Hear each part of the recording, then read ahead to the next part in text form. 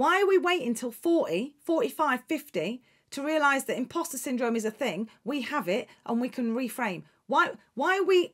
I mean, if we've got one job at school to prepare people for adulthood, this should be thought about then. How the brain works, how, you know, kind of our own biases towards ourselves needs to be taught.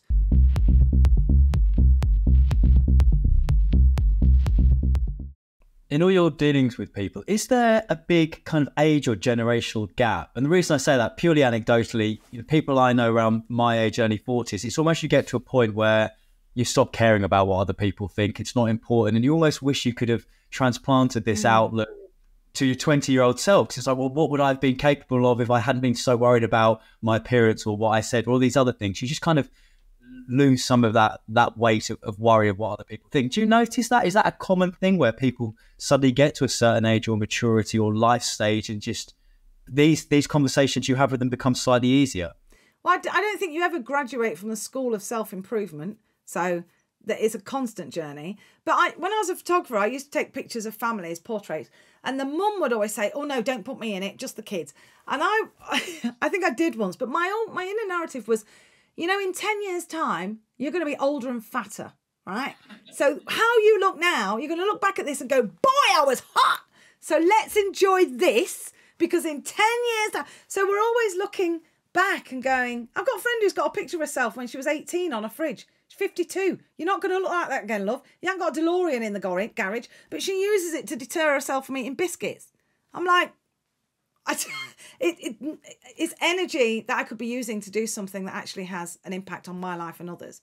So I think maybe there is a point where people realise this. If it is, it came very late for me. And if it is, why are we waiting till 40, 45, 50 to realise that imposter syndrome is a thing? We have it and we can reframe. Why are we...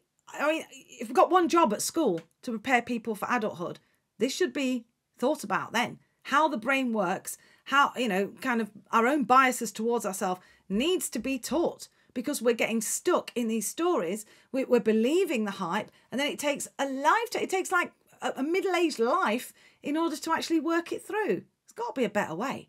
Think of what we could have been doing earlier if we'd had this knowledge.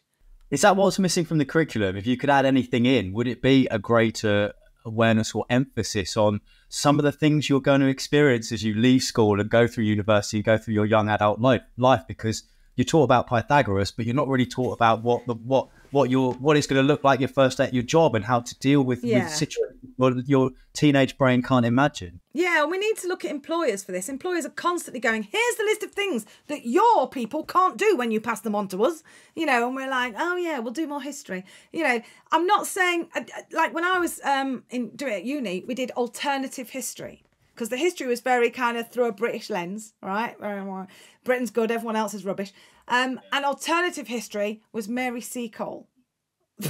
It's like a nurse who wasn't white, who did something amazing. And it was billed as alternative history, like someone had sat and made it up, or it's just a tale, but it's not true, and blah, blah. And I think the whole thing is with the curriculum is that we need to look at, we need to stop moaning about we need to measure our success, not on phonics screening checks, not on GCSE results, but what our kids are doing at 30 years old. That's how we have success. That's how we know we have a legacy, a lifetime legacy. So if we are equipping people to deal with everything that the humanity throws at them, like change, you know, like half the jobs 7-year-olds are going to do, haven't even been invented yet. AI is going to change the way we live and work and then probably kill us all. So, you know, it's pointless saying 50 years ago, this is what it was like for me, so you need to know this. No, actually, I need to be prepared to be agile. I need to be prepared to be resilient. I'd write a whole new curriculum and it would centre on these things. And after COVID, the government put out, whoever was education secretary, 47 education secretaries ago, 2 years ago, they put out this thing saying, well, good news, we're going back to exams, GCSEs, because it's the fairest way of work. And I'm like, it's not the fairest way. It's the easiest way for you. Just be honest. It's not the fairest way, but it is the easiest way. The more we discover about neurodiversity, the more we discover about what's actually needed afterwards, the more we discover about big academic achievers going to a university and not being the biggest fish in a small pond anymore and having massive mental health issues. If every child at 16 gets a load of 9s, but they've got no way of monitoring their own mental health. They don't know how to lead themselves. They can't market themselves in a job. What have we actually won? Nothing. All we're doing is churning out more of the same. It's not enough. It's not enough. It needs to be better. We need to be better. So for me, like my daughter learned about credit cards and a compound interest when she took core maths as an option at sixth form, but she spent her GCSEs doing quadratic equations. I would argue many 16-year-olds will never use those words again, but everybody will have a credit card, rent to pay, budgeting, a mortgage, whatever. So can we just prioritise and actually give them... And also the human brain, I mean, we've got to stop walking around as if humans are a mystery and they just do stuff out of nowhere. That's not what happens. We're very predictable. We predict leadership behaviours. Human behaviour is actually very predictable. You keep a rat in a cage, poke it with a stick, let it out, probably going to bite you. So all this shock horror, look at this person who's done this heinous thing. What's behind the front?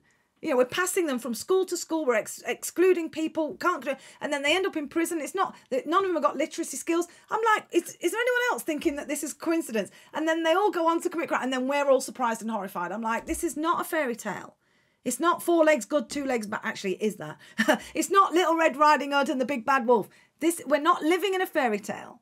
These are predictable things that we can interrupt if only we can be 10% braver. I applaud teachers. There are great teachers out there. But we need to look at the curriculum and ask ourselves, are we doing the best we can for the generation that are going to be doing our hip replacements? I don't think we are. And how optimistic are you then, Jaz, that there is going to be the change that you think we need to see in that regard in terms of changing the curriculum and introducing some subjects that are essential to a young person now over the next 5, 10, 20 years? I'm totally optimistic because you can see it's already being dictated. I mean, it has to be. In order, it's like you can keep doing the old ways, but look at all the strikes that are going on. Look at all the people who are rising up, teachers, doctors, nurses. They're the ones that put up with crap all the time. They're the last people because they'll just long hours, low pay, no respect. You know, they'll just keep going. But suddenly they're saying, do you know what? Things could be better. And if they're saying that, then the other conversations are big. Also, the rise of opinion media and like not the far right. What would Donald Trump be? Like the right, the hard right, and the rise of this sudden. Actually, do you know what? I feel like this. It's like repressing how we feel hasn't got us very far. It's put us into silos. But actually talking about how I feel, yes, we're at the point at the minute of shouting at each other and saying you're both wrong. But actually, we're at a point where we can have conversations. And conversation is information. Information is knowledge. Knowledge is choice. Choice is change. The whole thing is going to include challenge. It is going to be hard. But I see schools now saying we're going to serve these kids. We're going to serve our community. And if that means we can't get outstanding because we're not doing Progress 8 or whatever the things are now, we'll do that. Because our job is to show up for them. And that takes bravery. That takes bravery. But I see it all the time. You see schools spending money on washing machines so they can wash kids' clothes. That's nowhere in the teaching standards, is that included? But they'll do it because they're going to fight for the highest good of the kids. So again, it's back to your question of, is it the government that make these big decisions or is it us? It's us.